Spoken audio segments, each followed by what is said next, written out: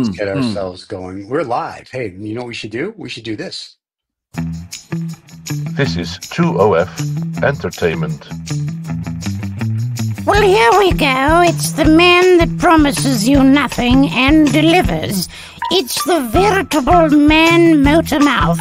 It's Road Woods who feels the need to call himself Rob Vega. It somehow makes him feel important. Anyway, do have a listen and try not to throw up.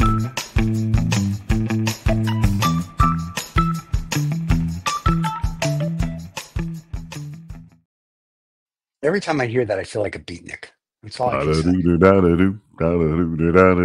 Very nice. And it's nice that you have the Dead Queen's voice. I like that.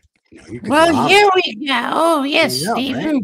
She's back and she's with us. Yes, hello, everybody. So nice to see you all. Yeah, she's definitely yeah. The dead check from the You'll last live on. century. You'll live on. Okay. What do you got So what today, do we big guy? It's What your have I got show. today? I don't know. You I said thought yesterday I you would- had topics. Oh, I have I thought topics. what I if would you don't. do. I thought what I would do is we would talk about what's going on in your part of the world today.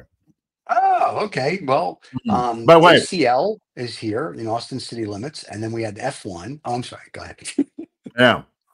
So it'll be a question, and then we can just see what happens. All right. So the question I have, and I know other people have thought of this, and I'm sure it's come up, is increasingly everyone's going on about the fact that the Kamala Harris campaign was really short and was being very short and blah blah blah and all this stuff.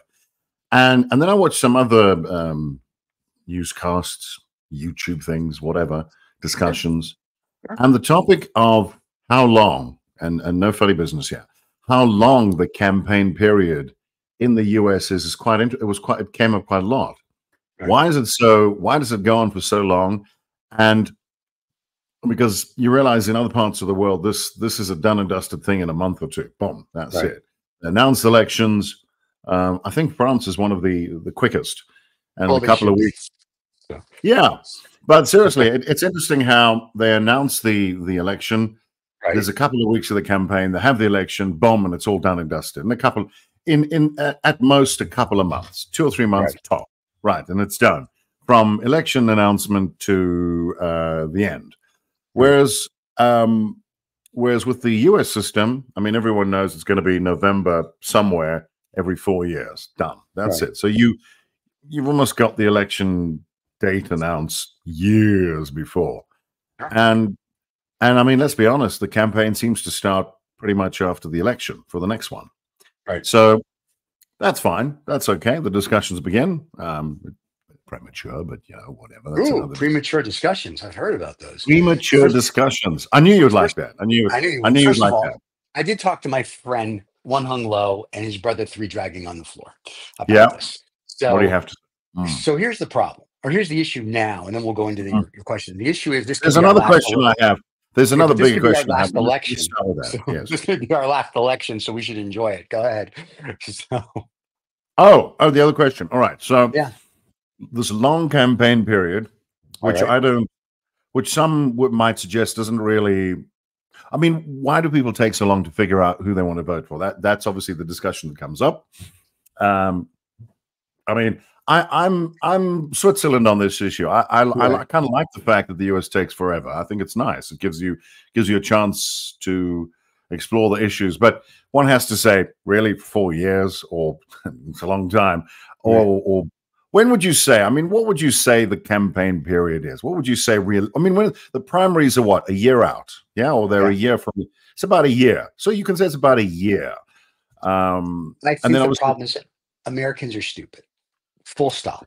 But I mean, we're dumber than a box of rocks. Right. In defense of Americans, and and it's interesting that I'm defending Americans. But anyway, that's interesting. But in defense of Americans, Europeans are stupid too. So everyone's stupid, but we're dumb. Exactly. Everyone is stupid. So you can't really. I don't know if that's really a basis for. We have this long chat discussion campaign period because Americans are stupid, because Europeans are stupid too. Right, but the European elections go like Right, but European elections, even in Mm. whether it's in Asia, Europe, your Yeah. continent, they go a week and a Yeah. half. In the Mm. Middle East, it's like 15 minutes. It's like I'm running for the cabinet. All right, good, you're Yeah. done. We're done. In And it's done. America, our problem is that we think we're special, and we're not.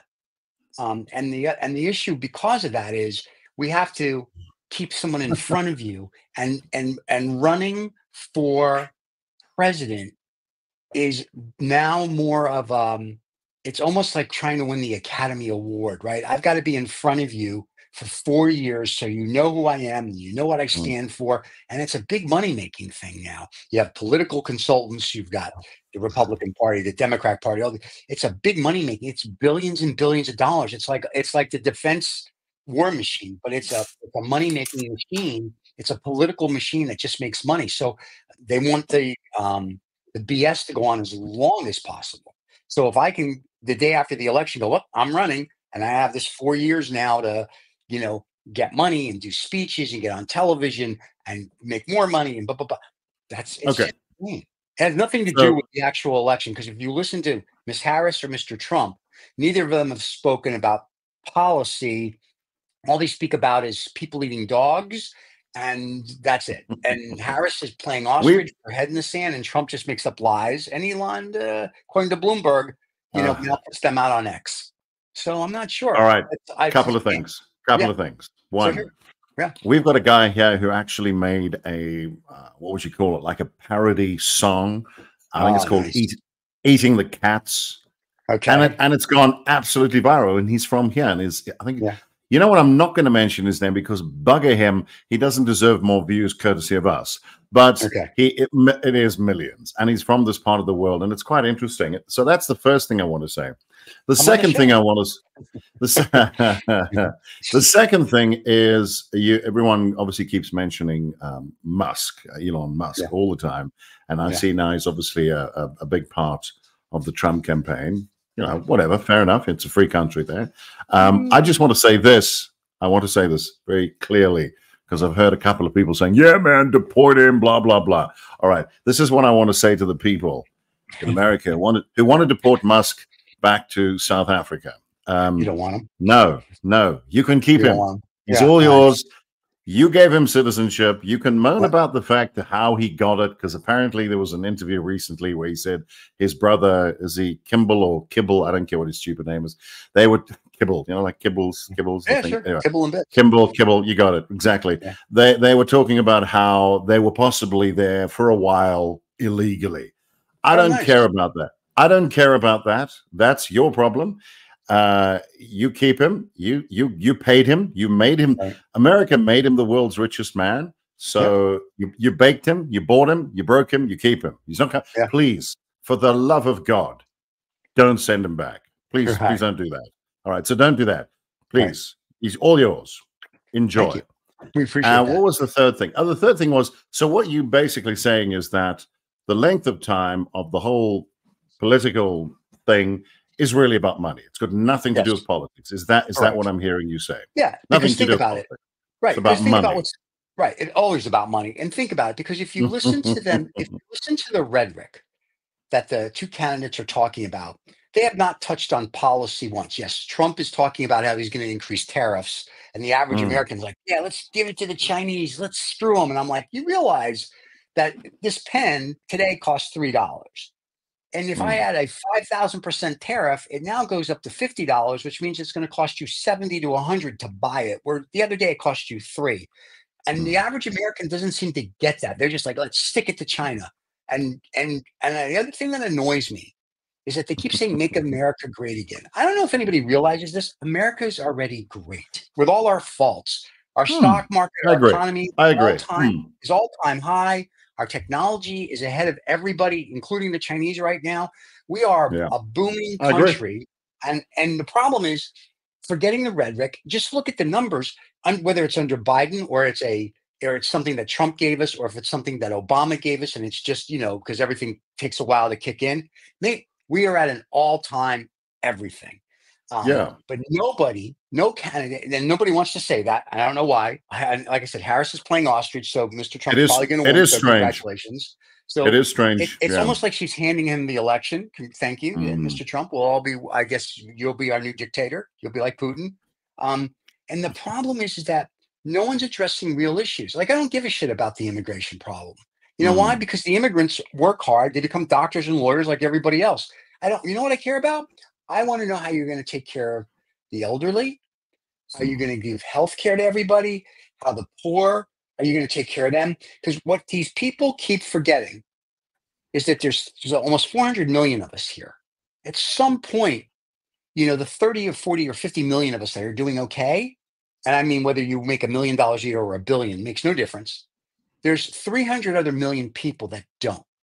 And when they can't affording things, you see all these people running in San Francisco and shoplifting a whole store, right? You see these people going in and shot, and under $900, we don't prosecute. When you have 300 million people that decide to take a picnic because you haven't addressed the concerns and all you're worried about is being a dictator, that's a problem. And so no one's addressing the real issues. The Democrats are talking about Republicans are Jewish space lasers and this and that and yada, yada, yada. Trump's like, I'm going to solve the Ukraine problem the next day. Sure, because North Korea is going to help Russia now invade Ukraine, which now we have World War III. Congratulations, you did a great job. So my whole thing is that no one's addressing real issues. They never discuss real issues. It's all about money. It's a game. But unfortunately, this election will be the last time we get to play this game because the oligarch that's going to take over the country is not going to have another election because they won't be able to be fair and they'll find fault and blah, blah, blah. And I read an article, even The Economist came out this morning that said America, let me just read this because this is pretty funny. America's economy is bigger and better than ever. So there you go. I mean, like even the economy, and it goes into more detail, but even the economy. Okay, Steve, boom. Steve, I don't know what I don't know what I'm going to reply to there, but there's so many things that you brought up, which is quite interesting. I will say overall, to anybody who is there, who subscribes to this idea, as you said, that the country isn't great, you're a moron. And this is from someone who has traveled around the world. I have lived in several countries. You've also traveled, and you can bitch about whatever you like. Yes, I think the healthcare system, well, that's another whole interesting discussion we could have. But it's a common thing that brings up the American healthcare system. Or someone said it's not a healthcare system, it's a healthcare industry. Please be clear about that. Yeah. But that's another topic, and I don't want to whatever. First, I just want to touch on a couple of things you brought up. You mentioned the immigrant thing. Well, as someone who is like Sting, I was a legal. I was not IL. I was LEAGL. I was a legal alien in New York. I can tell you. I was an Englishman in New York. I was a legal alien, and I still have a work visa, which I renew. I keep it going, and in the hope that we never know, because I do think it's a terrific place, and there is. I hear these things where people talk about how broken the immigration system is. It goes on and on and on and on. As someone who's been at the door, okay, yes, I did come as a British citizen, but I still had to follow the same rules and the same processes. It's a pretty thorough immigration process, and there is a path to legal status, and it is there. These people who go on about how broken the immigration system is, I mean, there is a letter for every type of immigrant. I obviously was an O1. I was an O1 visa holder, which is, I know this sounds strange, but for people who don't know what that is, it's an alien of extraordinary ability. So then you get things like R, which is religious. Then you get L, intercompany transfers and things like that. And so it goes right through 26 letters of the alphabet. It is a very thorough immigration system. I'd like to know what people think is broken about it. It's pretty thorough. It's well thought out. And if you want to be legal, there is a path for you to do so. I can't speak to people tunneling through holes in the ground and all that, but I'm not sure. And again, I don't claim to know this for a fact. I'm not sure that really is the issue. I think if you're someone who has theoretically manage to get into the country illegally, and you are picking oranges or whatever it is that you're doing, Right. you're going to want to stay. You're going to work hard, hopefully, because where did you come from, and why would it be different if you don't work hard? Anyway, that's a whole. I didn't want to get into the immigration thing, but what I basically wanted to say is it is a very good immigration system that you have. Secondly, yes, the country is great. Every country has faults. Pick a country, I'll tell you what's wrong with it. That's just, I mean, Antarctica, good, just a bit cold, you know, not much of an immigration problem. And so it goes on. I mean, we can be flippant about it, but it's a good country. It is well run. I sit as someone who's lived there, who's lived in other parts of the world, who has walked in properly, done it the right way.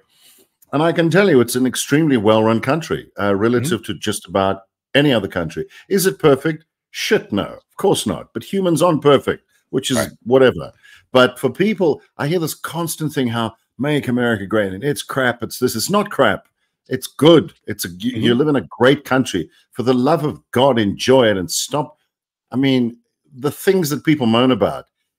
I mean, they moan about all the wars going on, which they should. You can't do that in most countries around the world. You can't complain about your government. You can't do that. You can't protest. You can't call Biden an idiot or Trump an idiot. You can't do that. They'll lock your ass up. Or kill you. I know a chap I used to train with. He lives in South Africa, but he was from Russia. And believe me, he has laid down how things are in Russia for real, how difficult it is. Now, it is a big country. Moscow is actually a very beautiful city. He's shown me pictures. It's a lovely place. And you can do well there. But there are certain things you don't do. Because if you do, you're just gone. And you don't have that problem in the US. You just, I know you joke about it, but it is a very free country. It is a very free country. You've got two parties bitching about each other. You can't do that in many places in the world. Our founding fathers would roll over it in their grave. What amazes me is the kids are so unhappy and they're living in the mansion. And you just go, what? Geez, like, what do you want about? Yeah. And by the way, I think it was Chris Rock or Chris Tuck. I think it might have been Chris Rock who said, if you're an American citizen, y'all lucky. But because you have been lucky, if you don't want to be lucky, then leave. Go somewhere else. Just emigrate. Deport your ass out of there to somewhere else. But if you're there, if you accept the good things, then for God's sake, I'm not saying you have to vote. First of all, I think you should vote. I do. I agree. I do. I've lived in places where people have fought and died for the right to vote. In fact, the US has a history of people who fought and died so everyone can vote. So there are a lot of people who put a lot on the line for you and whatever country you're in to vote. And I think an hour or two of your time is really not asking too much to just take part. No one says you have to vote. You don't have the situation in certain countries north of where I live where you will be told who to vote for. That's just, you can vote. You can vote for Trump. You can vote for Harris. You have that absolute right, and no one is taking that away from you. What I would say, and you would say this too, Stephen, is do some proper homework. I can tell you this now. Neither candidate is going to satisfy everybody. Franklin D. Roosevelt, what's the famous quote? You can please some of the people some of the time, all the people some of the time, but not all the people all the time. You're not going to find a candidate. It's just a fact. There will be no candidate that is perfect. You will like Trump for business. You'll hate him for abortion. You'll like Harris for some other social issues. You'll hate it for other things. No, but the thing is, that's what's going to happen. So what you've got to find out, your homework is, what is important to me? What is important to my community? What is important to my city? And if I accept the honor, and it is, I'm not going to use the word privilege because I hate that word. It's been used. It's been too much. But the I guess the luckiness, you are lucky in a way. It doesn't mean you're rich. You could still be bone-ass poor in the States. That's a fact. You can be poor. You can be on the bones of your ass. That's true. But where you are is, it's one of the best-run countries. If you were somewhere else, trust me, if you were on the bones of your ass in the U.S., I don't know what you would do where I am. That's all I'm saying. You would be in even worse shape. So, and there are programs that people can access. Not in the I US, know that. there's no more programs, though. But there's no more. Look, Steve, I'm not getting into. I don't want to get onto a nuts and bolts thing about what is available. There are still a lot of things that you have access to, which you don't have access to in countries like where I am and around the world. They just don't exist. Right. You are on your own for real. You are done. You and I can debate about these programs, but there are things that you can do, you can access that I actually had. I experienced when I was there. So I'm not saying they're perfect, but there are still options for you, which you don't have in many parts of the world. Nothing's perfect, but do some homework, find out about the candidates, see what they're about, and don't just accept social media crap. Actually go and delve in. You mentioned all those programs that elderly and healthcare and things like that. And people will be dismissive and they say, well, that's not important to me. And you go, well, wait till you're old, wait till you're sick. It's going to happen. And there is I guess, and it's not peculiar to the US. It's here too. It's everywhere. People can only see immediately what's around them in their immediate circumstances. And until they have lost someone to cancer or lost someone to gun violence or lost someone to some healthcare foible, they don't care about that until it happens to them. I always find it impressive when you get some celebrity whose mother died of cancer, who's now part of the whole cancer movement. And I go, well, that's cute, but what were you doing before that? And I guarantee you they were like, oh, yeah, cancer, yeah, bad. And then it happens to them and they go, yes, I'm an advocate, wear the breast cancer thing. And I find it cute that suddenly that issue, and people go, yeah, look at him, John Smith, he's such a advocate for cancer awareness. And you go, to be clear, if you're going to accept the throne of greatness of being a cancer advocate, where were you before your mother passed away? You weren't on it. So, just dial that, pump the brakes on your greatness a bit. I'm not saying I'm great, and I'm not saying you're great. That's not what I'm all. But this elevation of status when people do something like that, you go, just the point I'm making is you will respond to things that are important to you, and that is absolutely fine. But you might want to think a little bit about your future, your environment, and also when you vote, what it really is going to do. Not what you heard on YouTube, what it's going to do, what it's really going to do. You're right. As someone outside looking in, and I've seen this on a lot of these social media things, people around the world look at this US election and go, it's extraordinary. I'll be honest with you. It's extraordinary, again, that you have two candidates like that. It's extraordinary to me. Now, I'm not saying the candidates here are any better. So just be clear. We're not throwing stones from our glass houses at all. But it is the world's biggest economy. Because of that, when it shits, the whole world stinks, and vice versa. So you either say, I'm living in a country that is this great, that has this ripple effect in the world, and I accept that responsibility, or I leave and I go and live on an island somewhere, and I don't have to worry about what effect my country has on the world. But if you live there, just know that whatever the person sitting in the White House does is going to affect the entire world. They don't say leader of the free world just for fun. And so if you accept that responsibility, then all the other things come with it. You can't be the boss and say, I'm not responsible for the workers. I'm not saying America's the boss, and I'm not saying the rest of the world are the workers, but you should get the metaphor. If you sit on the throne, whatever it is, then you have a responsibility. If you're not happy with that, then deport your ass out of there and go somewhere. I mean, I can tell you now, if we have a financial crisis here or something happens, no one in the world gives a shit. It doesn't affect anyone. In fact, they look at South Africa and they go, yeah, whatever, some dumb shithole African country.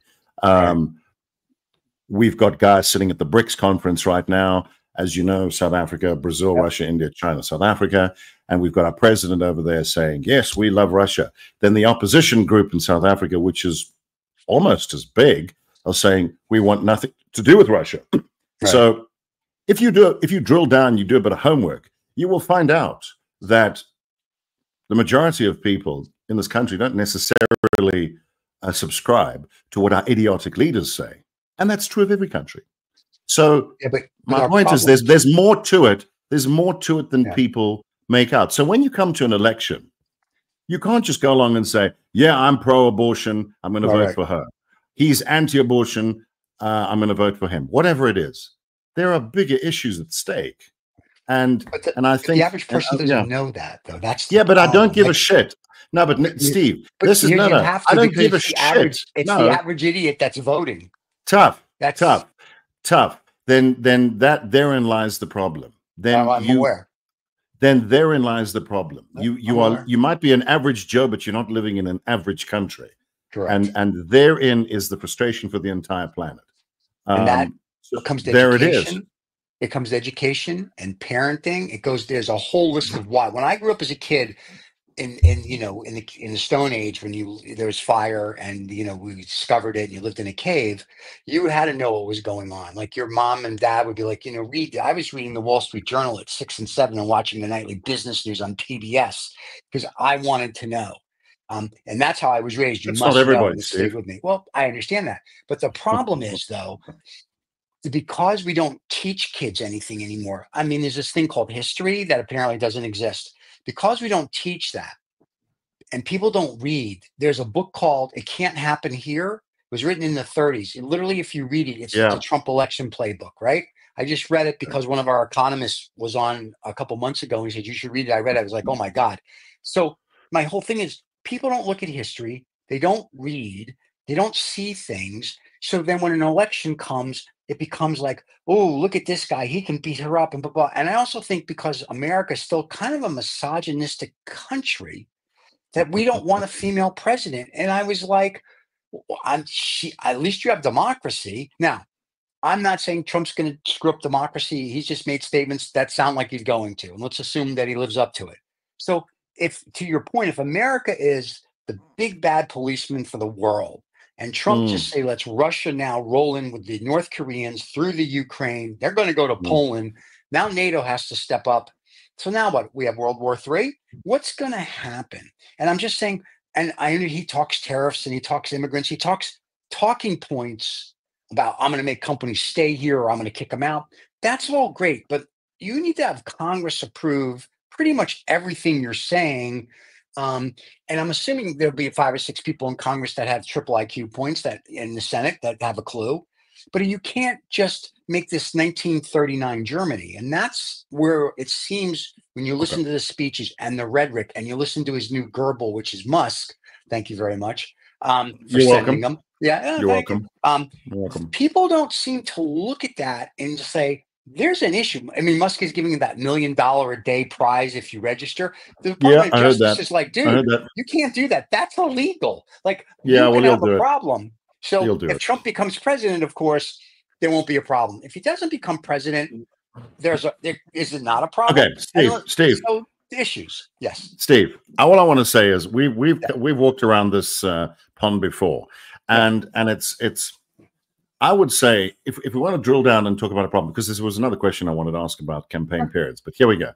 The issue is not really about screaming the issues at people who don't understand. Right. I have to say, if one feels strongly about that, you have to say what information is not getting to people that need to hear it, and there's a lot, and it's partly because it's not there, but also because people are not listening. Then you say, why are they not listening? And when I lived in the States, I lived in a red town.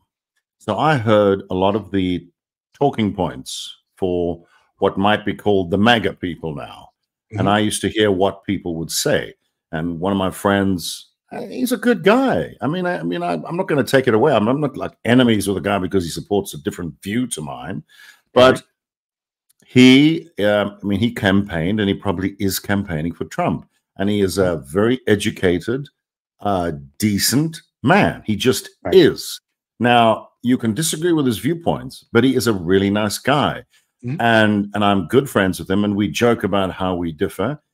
And it's just a pity that more people there can't do that. And I agree. What I'm saying is that the more you tell people, let's say, for instance, what's an issue for you? What's a talking point that Republicans have that you are really pissed about? Just pick one. Just one. One. Go. No, they don't have any talking points. Neither do No, Democrats. but one issue. Is it But they don't guns? Is it have one. They abortion? don't have No, anything. no, Steve, they do. For people Not who for live in me. no, I know, but I'm just trying to understand. You see, but you're also not listening. What I'm saying is you have people, someone who's going to vote for Trump, there are certain things that are absolutely critical. And so I'm just saying, off the top of my head, I can tell you things like gun rights, abortion, anti-abortion. These are, I don't know if I'm right, but those are some of the things that they're important. Like they believe they're what they call pro-life. Okay. Let's just take, all right, let's take the fun one of pro-life. All right. Okay. Now I listen to people in the town I live in explain to me what the pro-life thing is about. Okay. Now let's say you're not some media savvy chap and you live in one of these so-called flyover states and you you come from a Republican family, which by the way is fine. That's not a problem. Yeah. And you're sitting there and all you want is your, I don't know, your beer on a Friday afternoon. You just want to make sure your kids are okay. And you also happen to subscribe to the view that abortion is wrong. That's what you have grown up with. The town you live in, and let's be honest, a lot of America is there's a lot of we've argued about this, but that doesn't help change a thing. The people are there, the realities they are there. So you live in you come across people who have a strong spiritual, religious background. A lot of America's like that, Steve, a massive amount. And there's a lot of conservative people, and they believe that's important. Now, I always say, if you want your point to be acknowledged and respected, you have to look at what is it about them, and they have every right to have that viewpoint. Now, that being said, the way, if you're ever going to change anything at all, is you've got to sit down with that bloke, that person, and say, listen, you know what? I agree with you. And on a personal note, my wife and I, and we've said this, I've told this to you off the air or whatever, for us, my wife and I, when we were young and we got together, we went through all these things. We went through, do we want kids? What is our spiritual belief? Blah, blah, blah, career thing. You've got to have those discussions if you're going to share the rest of your life with someone. And the one thing that came up big time was abortion. And it turns out my wife and I decided, this is another topic, but basically, unless she was in mortal danger, no discussion, then goodbye. But we looked at things like Down syndrome. What if the doc said your kid's going to be Down syndrome, or he's going to have 10, he's going to have 3 eyes, or whatever, some birth defect?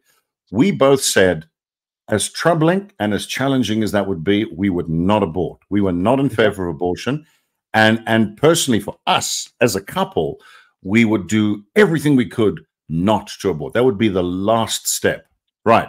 Now, that being said, my neighbor can do whatever he wants. If his daughter goes out and she meets some guy and 2 months later she goes, oh, look at that.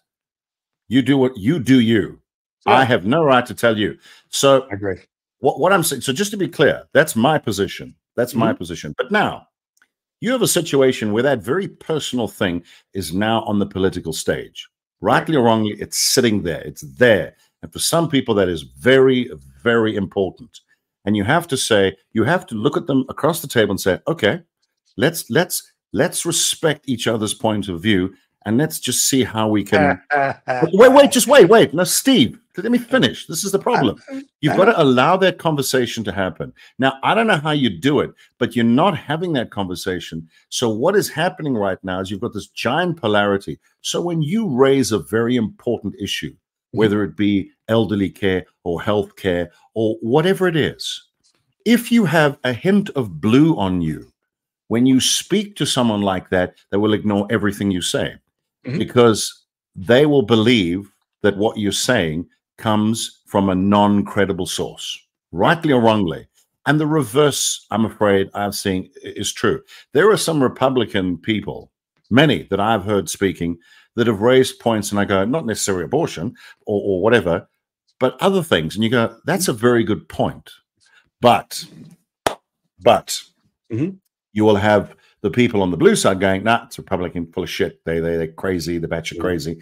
And they will equate people like my mate who lives over there with Trump or the Republican Party and just say, you're all batshit crazy and the message is not listened to. So you have a massive communication problem. And that's why no good issues are going to get through. No one is. That's why you have two candidates that are not talking about policy, because if Trump is standing in front of, and I would assume that he's standing in front of supporters at a rally, he can say, Ronald McDonald is purple. And they'll go, yes. He can say whatever he wants. I would also say, to some extent, Kamala Harris could do that at a Democratic rally. She could say whatever she wants. She's not going to say stupid shit, but let's say she does. They will just go, that's odd. Yeah, but okay. So it's not so much about policy as about who is delivering the message. So you've basically got a Super Bowl final, to put it in your lingo. You've got a Super Bowl final, and you've got two opposing teams. And that's really, as an outsider, what I see. So nothing important is going to get discussed. It's just, is my team going to win?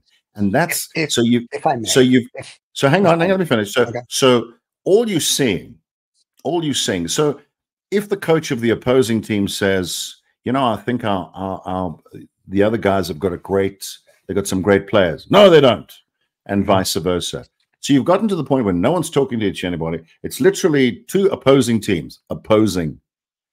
The truth is, if you look at what the Republican Party is about, what the Democratic Party is about, if you actually read the literature and go through, if you're bored and or you have an IQ above 90 and you go through all of that, you will see that it's like a Venn diagram. Most of it overlaps.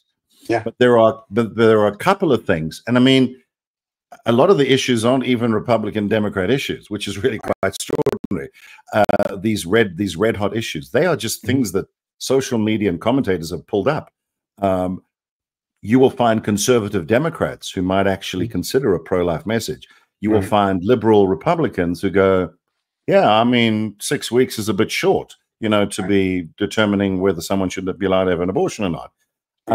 But those people in the middle, and I would say that the majority of Americans are probably like that. They're moderate people who no, I know what you're going to say, Steve, but I've met a lot of folks there who just want shit to carry on. They want a normal life. They're tired of all the fighting. They're sick and tired of it.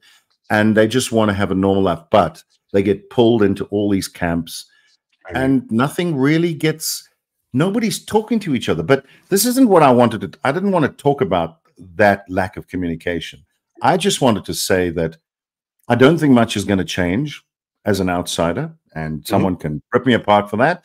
The Constitution that is there kind of ensures that. The founding fathers that you referred to, the founding fathers that you referred to literally set up a situation, and I'm not going to get into the detail. I've read the Constitution. I understand the three tiers of government. I would definitely pass my citizenship test, not a problem. I'm not sure if Trump would, but that's another story. They understood that people are fucked up. They understand that. And they wanted to make sure there would be no boss. They literally set it up so there would be no boss, because they came from Europe and places like that where there was a king. And they said, we're not doing that again. And in that sense, it's one of the finest pieces of legislation ever written. And they did make it clear that it could be amended. They made that very clear. And in fact, they insisted it. We had this discussion before that the guys who put it together were children. They were young. They were all under 25, except for Franklin. Yeah, they were young. They were young. And they said, look, we're not perfect, but there it is. This is the start. You guys take it and make what you want of it. And the situation you have now is nothing like that. It's nothing like that. And as you say, they would be spinning in their graves, saying, what the hell happened? So here's a few things based on what you said. So which is funny because I must be magenta because I'm a mix between red and blue, right? So I agree. The Republicans at least have, how do I put it? They at least have policy. They go, okay, you have policy. The Democrats don't seem to have a policy. So I lean more Republican than I do Democrat, which is interesting. But I also lean more democracy. And then I have friends that are Republicans and Democrats and communists and independents and social. I could give a crap. At the end of the day, when we go and have cigars and we have our scotch and we're just talking, we exchange the idea. Someone goes, I think abortion's this. It's like, cool, that's whatever you think. Like it's whatever my opinion is, and and everybody listens and nobody really care. It's like we care, but we don't. We like, it's your opinion. You're allowed to have your opinion. It's just like a cigar or a scotch. You don't like it, you like it. So it's the same thing here. The problem is now we have an ostrich and an orange man. And it's not like it's I said this a year ago. It's like Dumb and Dumber. Somebody made a comment on one of our shorts that said, you can't vote for her and you really don't want to vote for him. So who's the lesser of the two evils? And I was like, that's a good question, because the Democrats aren't saying anything. And as much as Trump gives rhetoric, at least he gives something.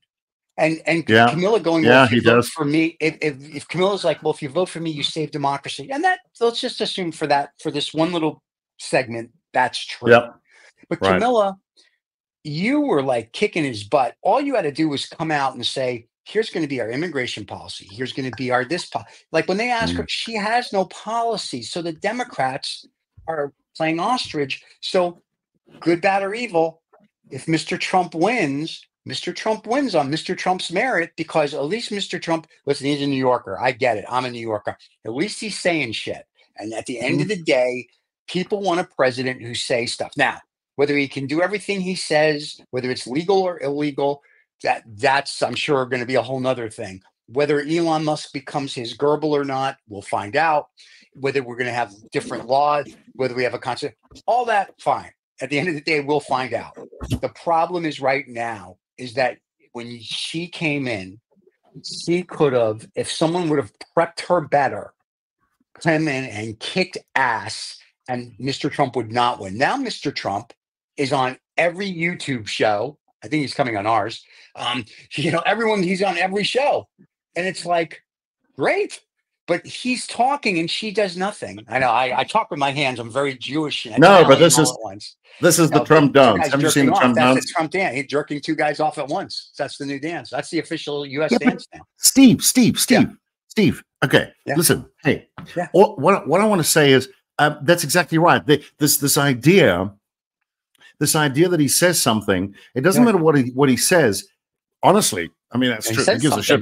Who gives a shit what a politician says? Do we believe any politician? No, bullshit. Now, he was going to make Mexico pay for the wall. They didn't, and no one cares. So you're absolutely right. But this is, if I may say, first of all, and I hope I don't think I'm wrong, because I think I understand the Constitution. I think I understand how the government works there. Right. Even if he gets in, right? Okay. Even if he wins, I would say a very low percentage of what he claims he can do will even be possible. But it doesn't matter, because it demonstrates intent. And that is what people like. They want to know who you are, what are your intentions. So that is why on whatever the date is, whenever this is broadcast, this I would say, as it stands right now, as an outsider, I think he's got the upper hand. Forget the polls. And I'll tell you why I think he's got the upper hand. And if you don't like it, then do something about it, vote or whatever. Right. But the reason why he's in good shape is because you don't have to agree with a word he says, but he gets out there, he's present, he's visible, he's talking shit, or he's whatever, he's serving fries. You can make fun of the way he does it, which everybody is doing, but he's doing stuff. And he looks like a character. He looks you can't say the man is boring. You can't say he's not interesting. He is interesting. We're talking about him. Everybody talks about him. So he's a big character. I heard the producers of The Apprentice the other day apologizing for creating him, and I thought, you're full of shit. You didn't. He's been around forever. Don created himself.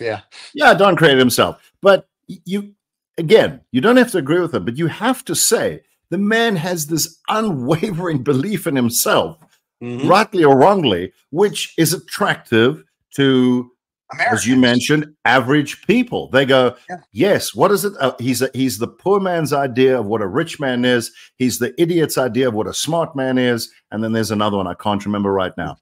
So They like him. They don't have to agree with him. Dennis Quaid called him his arsehole. That's what he called him. You can think what he's my asshole, right? You call him an asshole, he's my asshole. I like him. I like him. He's a presence. And Kamala Harris, from the outside, I always like to put this from the outside. I don't know that they were saying that she was doing well. However long the campaign, she was doing well. The campaign, she had 60 days, I think they mentioned, of unbelievable momentum, and then she stopped talking about herself and started talking about Trump. And everybody went, nah, we know about Trump. We know what we're done. So stop bitching about him. And what? So she's missing an opportunity to keep. I would say, and I mean, anybody can ignore this. I mean, who am I anyway? Exactly. Fuck you. Who are you? But this is what I would say. If you're listening, Kamala, stop talking about Donald Trump. Stop talking about Donald Trump. Don't even mention his name. Don't even worry about it. Because I promise you, he's talking about himself. So don't worry about it. He's good. He's all good. You don't have to add to his media exposure. What I think people want to know is, who the fuck are you? What are you doing?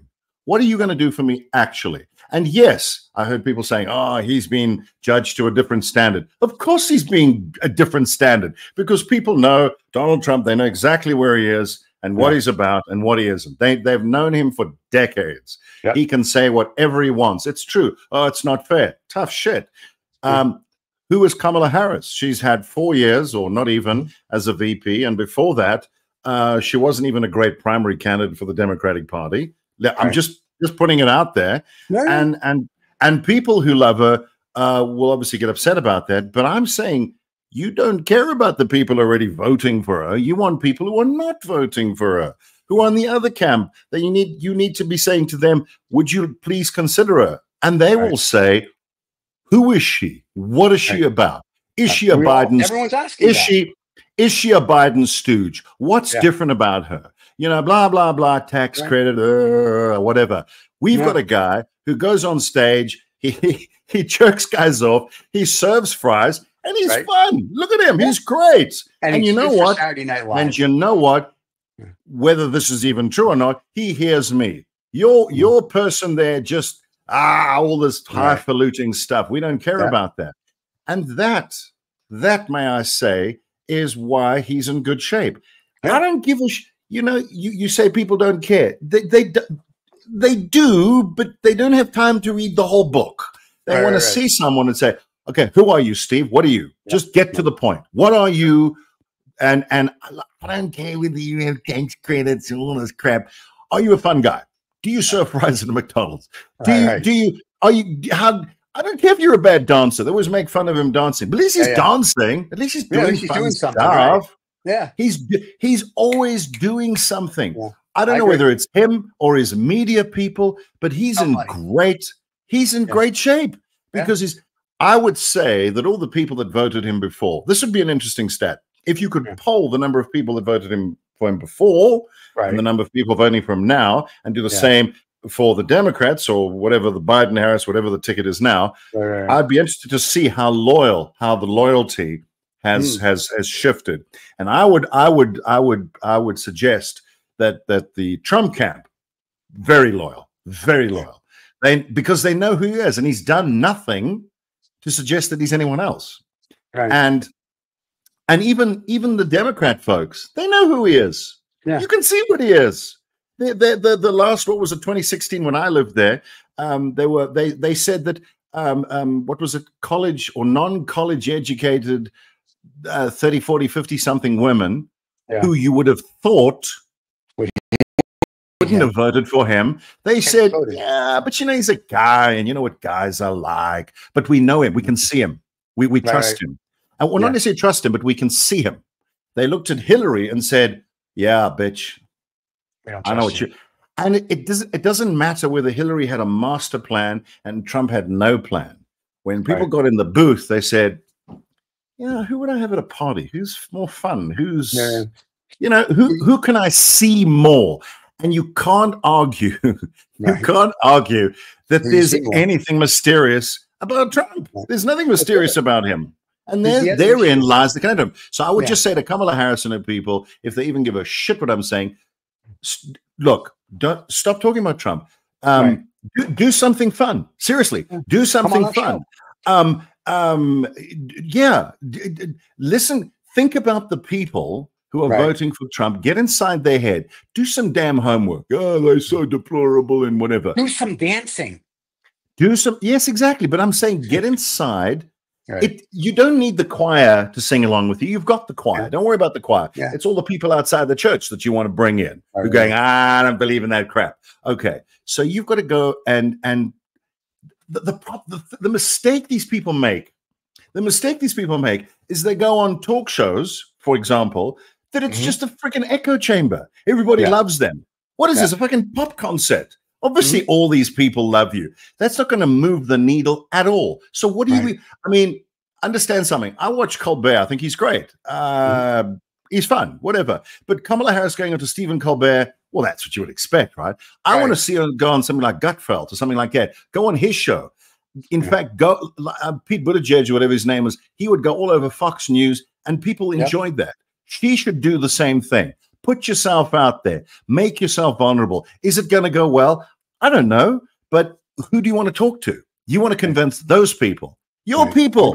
You're fine. You're okay. But they don't know who you are. They have. She can't convince her people, though.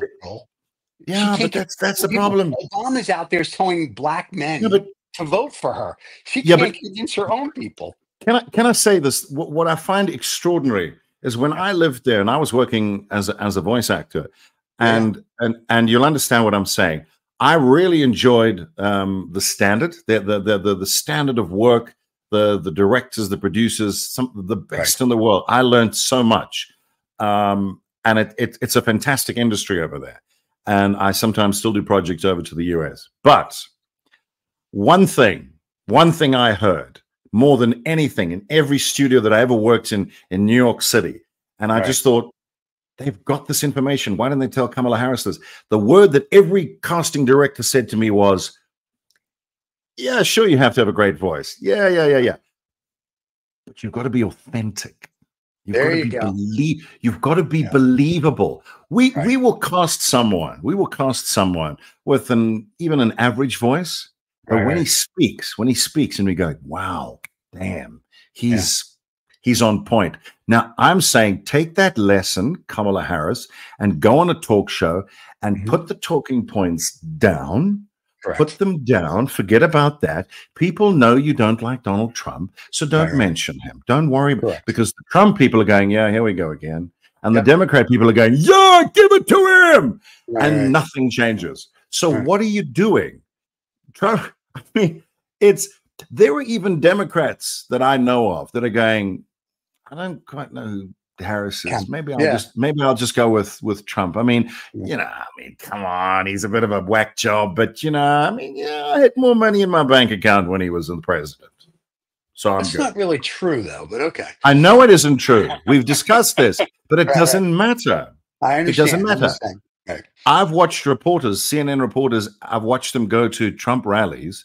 And there was a Democrat guy standing there, and they said to him, why are you now voting for Trump? And he said, because during Trump's presidency, gas was cheaper and blah, blah, blah. We've discussed economic lag and highfalutin stuff. And we can say this was because, but he is a simple Joe. I'm not saying he's silly, he's stupid, but he's a simple Joe. He wants a simple life. And during Trump, he had X, Y. And now he doesn't have X and Y. And he's going, what the hell? Here we go. He's back again. He's dancing. He's jerking guys off. He's fun. He serves fries at a McDonald's. I mean, is he perfect? Nah. Is he going to do all these things the Democrats say? I don't think so. Let's go with him. I mean, who is Kamala Harris anyway? That's what's going on in his mind. He doesn't know who she is. And remember, if you go back and look at the primaries, and I remember this, I remember some of the debates between Biden and Harris. I remember those when they were opponents trying to get the Democratic ticket. And just have a listen to that, because I guarantee you the Trump people have. And they will play that to anybody who wants to listen. Look at that. Look at what she was. Look at what she is now. So the point is, if you actually want to have a hope in hell, I know this is risky politically, but what she should be doing is she should say things like, they say in politics you shouldn't admit anything. Sure. But right now, admit everything. if somebody says to you, you were position A and now you're position B, you shouldn't say you weren't. You should say, I fucked up. I learned. Now, is that going to convince a lot of people? No, but it might convince a few, because those few might go, okay, I mean, I changed my mind. It's what it is. But what politicians always do, and they definitely do it here, is it's not about admitting anything. It's about conceding that you may have been wrong. That's okay. Be authentic. Be authentic. That's what people want. I remember when George Bush was the king there, and people used to say, yeah, but he's such an ordinary bloke. And I had American friends who said, that's the point. You would have a beer with this guy. What was the other fool? What was the guy that he was? They said, Al Gore, he looks like he's too uptight. And that's what people would say to me. That's what the ordinary Joe would say to me. It's Al Gore may be right, but he's so uptight, you know? George Bush, I could have a beer. I mean, I like George. How you motherfucker? How are you doing? You know? And the president has got to be relatable. And I don't think, I would say that she's suffering from Hillary Clintonitis. She is. I agree. She looks a little distant. Now, you can disagree with me, obviously. But if you're a Democrat, you would. But if you're a Republican, you're going to go, exactly. And whose vote do you want? You know, you've got the Democrat guy. So you need to change the guy who's going to vote red. And he's thinking, or she's thinking, she's all what this college educated, MIT, whatever. And at that point, they're not listening to her. She can be. I saw a thing the other day that said that her economic plan is fast. They got 20 Nobel laureates or whatever it is. They all think her economic plan is better than Trump's. You know what it might be? So what? The guy that's a farmer in Idaho doesn't give a shit. And he's going to go figure out where the farmers are, didn't it? Yeah. Since there's none really left. So, by the way, you should know that Idaho. I know that Idaho and Montana were one state at one point. I just want to be clear. Okay, I know my history. I know my history. Yeah, that's I know my history. We're impressed. The Montana Territory. I know it very well. Don't you worry. Yeah, okay. But here's what's really. I agree with everything you say, and unfortunately, the Harris campaign will not agree with it. And so I said this the other day on the show. In January, when we have our swearing in of the new president, it'll be Mr. Trump. And unless he does something in the next 10 days so stupid, which with him, you're not sure. He would. But he will, and it won't change anything. It depends what it is. I mean, like he'd have to really like drive a car and like run over 7 people, and maybe it would change something, or have sex with a goat or something. No, that wouldn't change anything. anything. Other than that, no. And unless Harris gets out there and starts doing the crazy dances and starts going, I'm Harris, and here's who I am, and blah, blah, blah, blah. And being as she doesn't nutty as he is, he's winning. It's that simple. And that's fine. She doesn't look normal. She doesn't look normal. That's all I'm going to say. I'm going to summarize and say she doesn't look like. And why do all the female president candidates always wear pantsuits? Are there no dresses? Do they not have dresses for these people? Put them in a dress. I mean, what the fuck? Her and Hillary and all. What are you guys? Are you closet lesbians? I mean, enough with the pantsuits. I want if you're a female president, I want you in a dress, and I'm talking short, sexy, like the 60s with some boots or stilettos. I want you to look hot as my president. Listen, I'll say one thing for Trump. Yeah. I mean, he's a little chubby, and I know he says he's 200 pounds. I'm thinking he may be off. Yeah, right. However, at a time. At a time he was, I think his one leg is, but he wears a suit, a nice red tie, and a white shirt, and it's pretty predictable. He's going to dress like whatever. And every time I see these females running for office, enough of these friggin' pants. I want you in something short and sweet, sexy, show your boobs, something to get people going, hey, now I'm going to vote for her. And that's as pathetic as America's election is. We're a misogynistic country. If Harris would wear a low-cut blouse and a short skirt, everyone's going to be, I'm voting for this chick, because all of a sudden now she has stepped out of the mold of, I have to look presidential, and I have to do. No, you don't. You have to be a person. And Trump has been around since the 70s, or at least the early 80s. He knows the game. The same person Yeah. forever. He has never Always. changed. Even his hair Yeah. has never changed. So he's the same guy. Steve, Yeah. the word is authentic. Thank you very Now, much. I didn't say you had to be good. You just have to be Right. You can authentic. be authentic. Correct. And let's be honest, the bad boy stereotype is still It's good. around. And he's And authentic. good girls like bad boys. They do. Yeah. And you can run a mile and go, yeah, that's not true. Well, it Right. kind of is. And I know that because my wife married me. There you go. So, I think but Camilla yeah. Harris should do an interview, and she should talk about all the dicks she grabbed.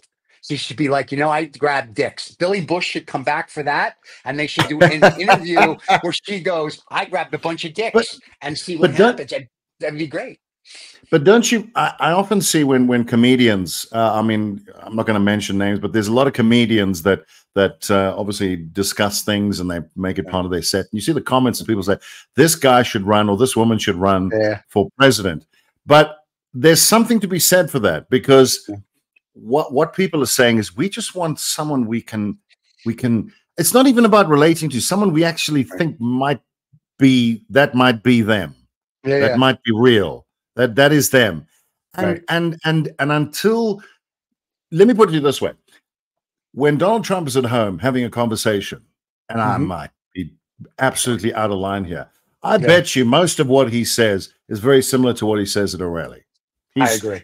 He just the same shade of orange, whatever, is in his house as it. So, but that's very important, because if you and I'm gonna look at the female vote again, because the female vote got Donald Trump in last time, and I think it might do it again, because they look at Kamala Harris and they go, "I see you, bitch. I see you, and you're something else at home." And I don't know what I'm getting at, because of course, Donald Trump's going to tell you what you want to hear, but I think he makes no bones about it. Right. And you know that. This is what I am. Whereas you don't know where she is. And Hillary Clinton ran into that problem. That women, and I'm just talking about what the women said. They said, who is she? I don't know. I don't know who that bitch is. The guys, she had a lot of the male vote. Hillary Clinton, that was all locked up. The polls are all worked out. But these older white women went, I don't think so. And I think they're gonna do it again. I agree. I just want to say one thing before, because I know we have a time, and that is the next time. The other question I wanted to ask is how come, and this is weird. Sure. You have a vote on the 5th of November, and let's say it takes a week to absolutely figure it out. Let's say I'll give you till the end of November, and you know exactly who the new president is. Why do you wait 2 months to get rid of them? Have you ever heard of it? I never understood that. To me, it's like the next day, kick him the fuck out. Yeah. When in the UK, when Boris Johnson was goodbye, next day, goodbye, they're packing his when Rishi Sunak lost the last general election in the UK. I mean, they had trucks and stuff there that afternoon getting his shit out of 10 Downing Street. And the next morning, boom, Keir Starmer was in. It was like, you're out here, buddy. The people have spoken. What is this 2-month crap? Because it's supposed to be a peaceful transition of power. But I have a question. Do you really bring your furniture? Like if someone says I'm the president of the United States, I'm assuming, and I could be wrong, that they have furniture there for me. I'm assuming there's the Lincoln bedroom. Can we just move the bed? I mean, like, what the heck? But no, listen, seriously, what's weird about it is you talk about the peaceful transition to power. Well, here's the thing. If you get fired from your job, Steve, you're the boss of the company. You've got 2 months still left as the boss of that company. I mean, there's a chance you may change some things to keep you as the boss of the company. However, if your board of directors fires you, the next day you're gone. Because if they leave you there for 2 months, you are going to do stuff maybe to not be. And I'm not sanctioning or agreeing with anything he did or talking about January 6th, whatever. But the problem was the country fired him and then gave him 2 months, or November, December 5th, more than 2 months to leave. And in the meantime, he went, I didn't really lose. You have time. You go, what do you mean? What do you mean I'm fired? Screw you. Now, I'm not, as I say, if anything, it it could stoke the fires of dissent. It's so get them out. Yeah, so it's going to be a crazy ride. Whoever well, you don't really. No one's really going to lose now because obviously Biden is leaving. Somebody at some point, he goes. But get the new. Yeah, but get the new person in there like the next day. We don't do that here because we put like Joseph. I said, they must be furniture. Put him in a nursing home. Send Joseph to Delaware Beach and enjoy the sunshine and get him the hell out of there and get your new person in there so they can start work and get going and be a dictator on the first day. I don't know. Well, I've read a couple books of like when the president, I like that dictator on the first day. I've read a couple books that when they do win, like they have about a month of meetings with like the CIA, the NSA, the Pentagon. They have all these meetings so they get brought up to speed on, for some of them that have never been a president. Like, here's what you have to, by the way, this is shit you need to know. And they're like, oh, cool. So they're like prepping them. So it's almost like a But everybody has that problem, Steve. Every country has that problem. You lose the election, the next day you're gone. What's this 2.5 month crap? I don't know. Well, you know what? Weird. If we could get when Donnie comes on the show, because Donnie wants to come on because he loves us. Donnie, we can ask him. Donnie, what do you guys do for 2 months? Why don't you just leave?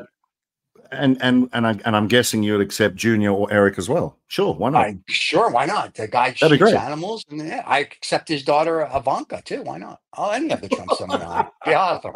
So listen, we've invited the Trump team on. We've invited the Harris team on. David, which people know from the other shows, has sent letters to them saying we would be more than happy for your candidate to come on. David's even sent a letter to Putin's people to ask Putin to come on one of our shows. David's a prostitute, right? He's emailed everybody, and he got one letter back. And oddly enough, out of the 100 politicians globally, he's emailed, the politician that came back was Putin's people said, give us a few months to think about it and see who you are, and we'll get back to you. And that's been about a few months. And I laughed when he told me he got a letter back from Putin's people. Wow. I just fell on the floor laughing. I'm like, seriously? Out of everybody, the Harris campaign didn't respond. The Trump campaign doesn't respond. The British people, the Japanese, the Chinese, no one. North Korea, no one. Putin's people responded to us. And I was like, that is awesome. So at least they read the emails. That is interesting. That is interesting. So we may have Putin on one day, and I'm okay with that. So, because we want people to be able to express themselves without worrying about anything, like we're doing here. Yeah, and that's the whole point. It's like somebody wants to come on. We've had a presidential candidate come on Lost Dollar Business Club. I can't remember his name, but he was so low down. But he was very interesting. We spoke to him for the hour, and he dropped out of the race like a month later. You're welcome. So it was sort of like, that was really cool. So we've had some of these people. It's just that everybody, like, then the fans will see the short and they go, who wants to come on your show? And I'm like, I don't know. You watch it, so you tell me. I mean, it's the same thing. So yeah, so we're open to anybody to come on the show. We would love Mr. Trump to come on the show. I mean, listen, all you have to do is ask him one question. We don't have to say anything. He can go off for 30 minutes. That's it. Yeah, I mean, I watched him at the Chicago Economic Forum last week. I don't agree with everything he says, but at least to our point of earlier, he's saying something. And then I watched Miss Harris talk to somebody, and she doesn't say anything. And I'm like, please just say something. And that's where the problem is. So, you'll know soon enough, won't you? You'll know soon enough, won't 10 you? days. Well, maybe a month or two we'll know. But yeah, it'll be interesting. So are you back next week live to tell the fans something exciting? How exciting for us. All right. Are we done? That's it? We're done. All right. Hey, everybody. Thanks for watching live. And we'll be back next Thursday at 7 a.m. Central Time, 8 a.m. Eastern Time for the live show. Rebroadcast every Sunday. Don't forget to subscribe and like, or you can look to it at Two Old Farts Making Noises, wherever you get your podcasts. Cheers. Thank you so much for listening to this Harold Woods, Rob Vega, whatever the hell he wants to call himself, fellow. This podcast thing, it makes him feel very important, and he's a difficult fellow as it is to deal with. So thank you so much for putting up with him, and do take care.